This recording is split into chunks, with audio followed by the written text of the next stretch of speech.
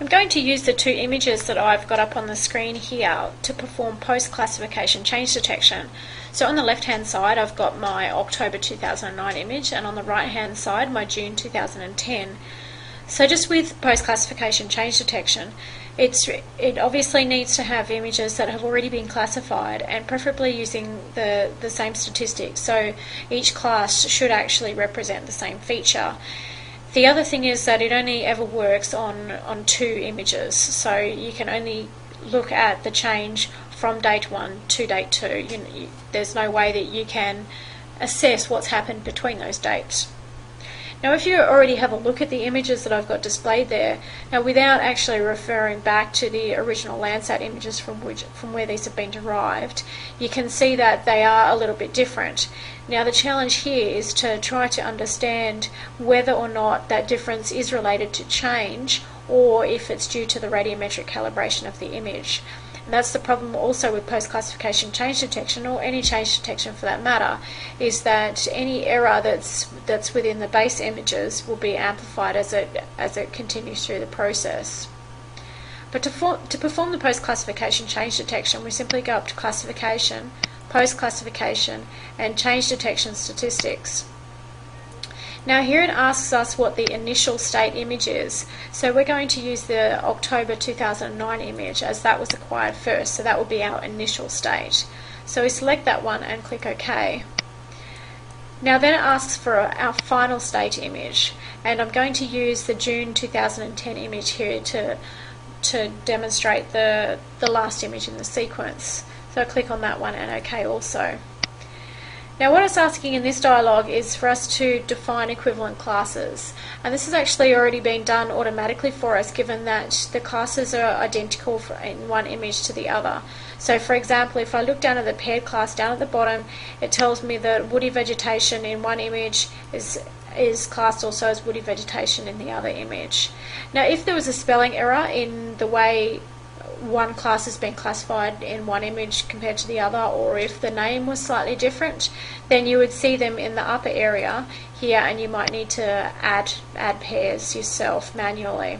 But this has all been done for us automatically because our naming was the same. We used the same regions of interest, so we can just click OK on that one there. Now it asks us what type of report we would like, and I'm going to keep that the same here. So we'll keep the pixels, percent and area into our reporting, and it also asks if we would like to output a classification mask image. So we'd like to do that, so we click on yes. And if we go through to navigate to our output directory and enter an output file name there, and click OK, that will start the process for it. So once you've run that process, you'll come up with two things. The first thing is a report based on the change detection statistics. Okay, so we're looking here, it looks somewhat like our confusion matrix that we created for our supervised classification in the first instance. What we have in the top here is the initial state, okay, and so they're the columns that you see across the top, saying water, burnt area, bare ground, etc. And you can change the width of those columns there. And as we look down the side here, we can also see the final state. Alright, so basically this is saying what we see in October across the top versus what we see in June down the side here. And we're looking at the degree of correspondence. And in the first one, where we've got pixel count, the pixel count tab activated, this is telling us the number of pixels, for example, in water on the first date that were also water on the second date. Now sometimes it's actually easier to look at this as a percentage of the total.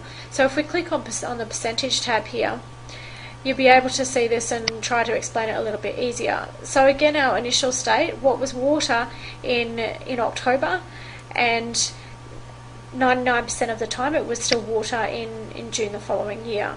Okay, so you'll see the class total down the bottom being 100%. So that will be the sum of all those ones there. So if there had been any change from water to something else, you'll see values in the other cells there. So we've got water at 99%,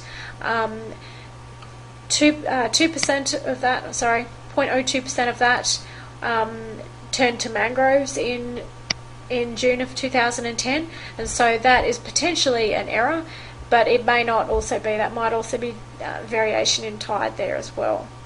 So water the water hasn't changed a lot between the two dates, which is something that you would expect. However, what we see in the other classes, for example, if we want to look at burnt area, which is a class that we would expect to change between October and June. So we have burnt area, that an area that was burnt in 2009 in October, then is apparently water in 2010. So we'd have to query those areas and have another look at the image and see if that was correct. So is it an area that had become inundated, or is it misclassification? We have also areas that were water that were burnt areas that are now classified as mangroves in 2010. In June 2010, and also a large area that is non-woody vegetation. And so that could be areas of regrowth, and that would be expected to some degree. So you can continue looking through the changes and analysing those. You can also look at the area in square metres, and that gives you an idea of exactly how much of an area has changed over that time. And if you're needing to remember exactly what you used as your inputs, you can go to the reference tab there, and that will just remind you exactly what's been included there. Now, the other output from the post-classification change detection is what's called a change detection image. Okay, so if we have a look in the available bands list here, I've got my change October to June, and it's displayed as a number of different layers. And what it's showing is how areas have changed from one date, the first date being October 2009, through to June 2010. So if I load the first layer, for example, what comes up is a large area of black, because there's a lot of area that hadn't changed. So there's those areas that hadn't changed at all are just remain black pixels. And if we click in areas that have changed, they've been assigned the new class colour. So for example, if I look at the cursor value of any of these individual cells, this area was water in 2010 October, and has now been classified as burnt area in 2010 June. So October 09 to June 2010. Okay, so then we'd go back to our original image and check to see if that's an actual correct change, or if that's false change based on an incorrect image classification.